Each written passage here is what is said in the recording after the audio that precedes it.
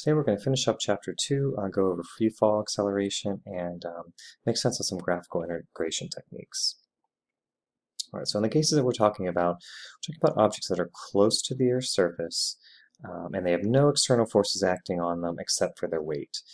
So we're not talking about any air resistance or anything like that. Alright, so we're going to use, for the acceleration model, we're going to replace A with G.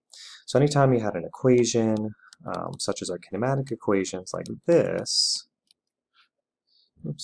we're going to replace the A with a negative G, and that's going to be negative 9.8 meters per second squared. This is a number that you will certainly not forget by the end of the course.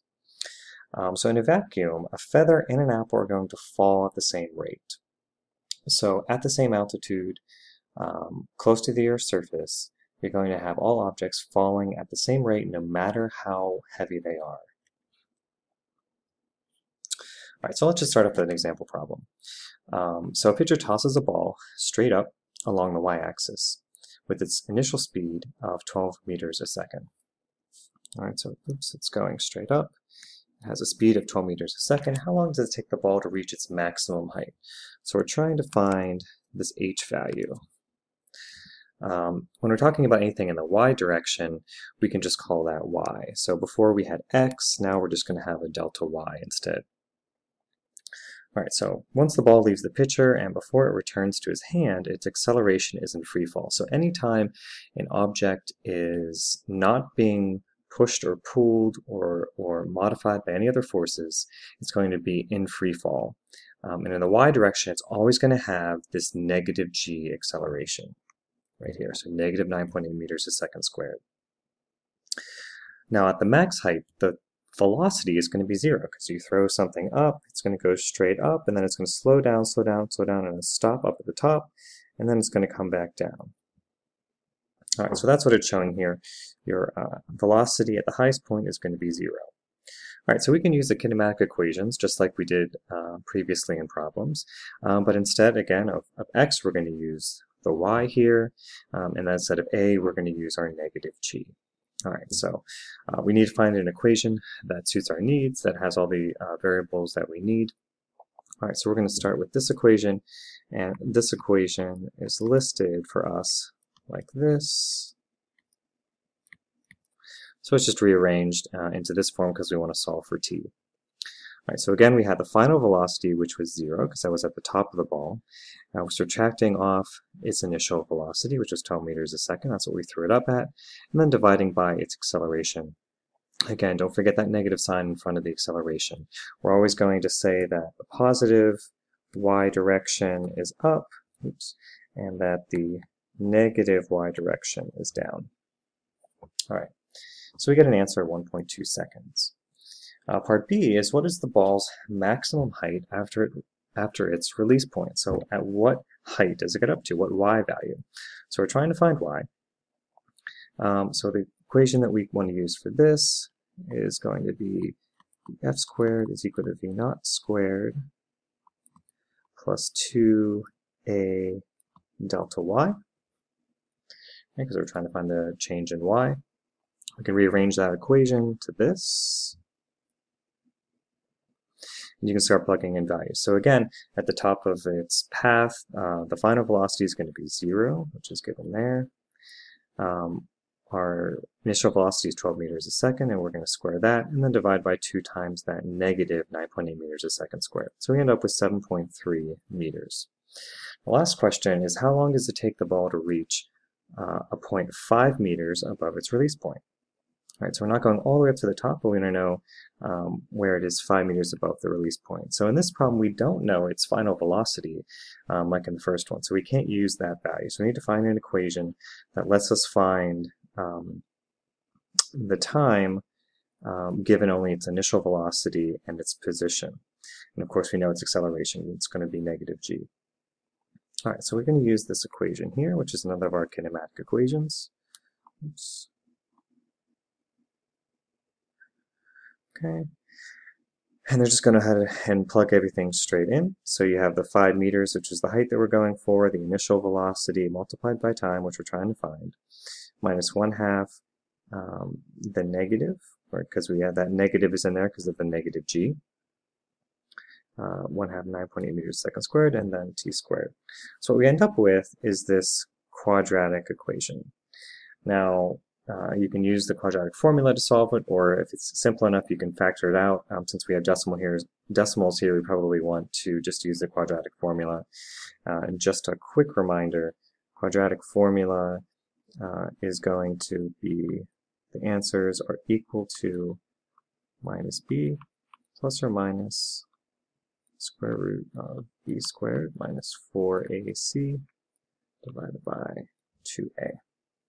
And when we solve that, we find that we get two results. We get a time of 0.53 seconds and a time of 1.9 seconds. All right, so there's two times. How can that be? Well, we have to think about it, and let me move my head out of the way here. So this is really not surprising because the ball passes through that 5-meter mark twice, once on the way up and once on the way down. But since we only want the one on the way up, we're going to pick the first time. So the first time is going to be that 0.53 seconds. So that will be your answer. Okay, so let's talk about some integration for a little bit. So again, when we're talking about these things, we're just kind of giving you how we're going to use them, and the explanation will come later in your calculus class. Okay, so let's say we start with this equation.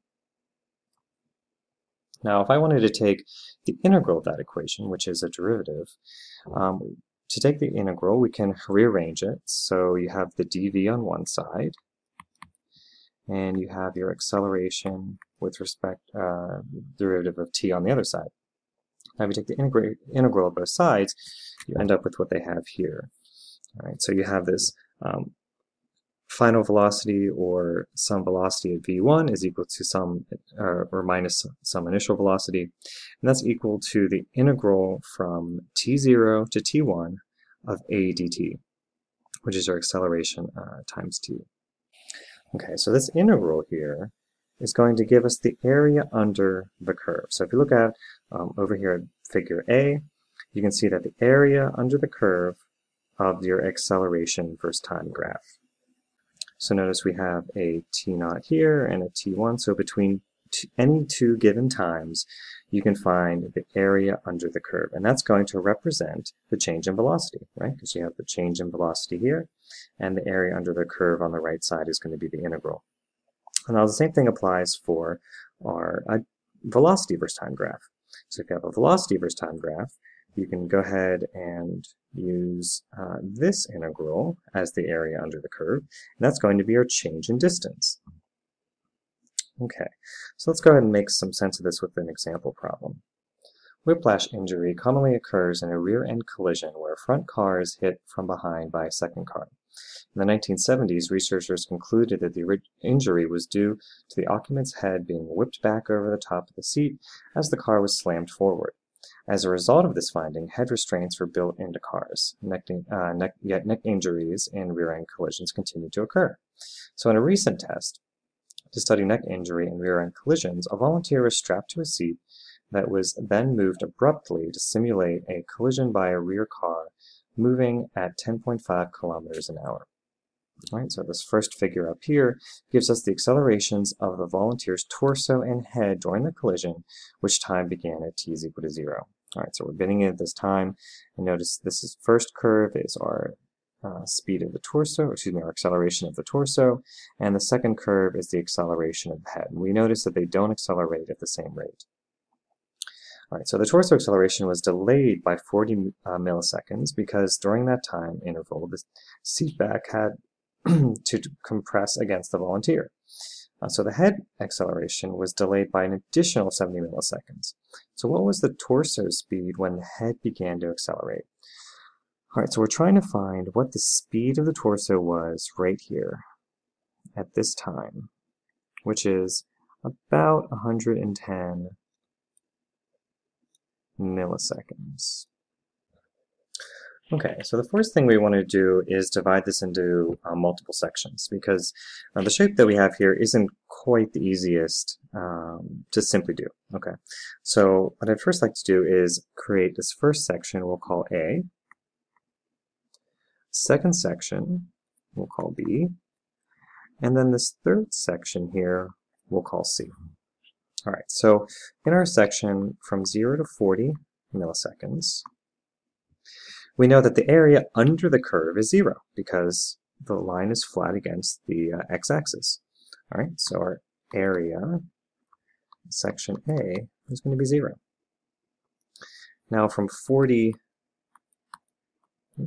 to 100 milliseconds, which is our B area. Okay, it's just a triangle. All right, so the area of a triangle is just 1/2 base times height. So we can go ahead and put in 1/2. Oops. Let's say the area of B is 1/2. We'll use the bottom first, so it's 0.60 milliseconds. Or let's go ahead and let's convert that to seconds. So it's 0.060 seconds. And then the height is going to be in terms of the acceleration, which is meters a second squared, and it's going to be 50 meters a second squared. Okay, and when you solve that, you get 1.5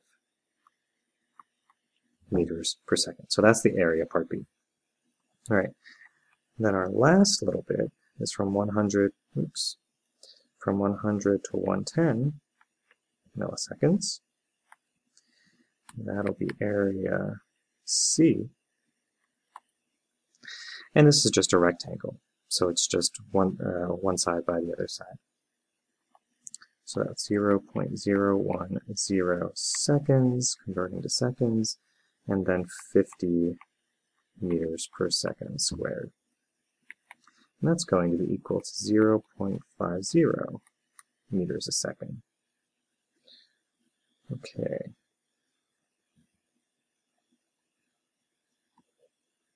So now we can take this value, this value, and this value, and add it together to find our change in velocity. Right, so our change in velocity is going to be our 0 plus 1.5 meters a second plus 0.5 meters a second. We know that V0 started at 0, so that's just going to be 0. So V1, which is our speed when the head starts to accelerate, is 2.0 meters a second. Okay, and that's all for this chapter.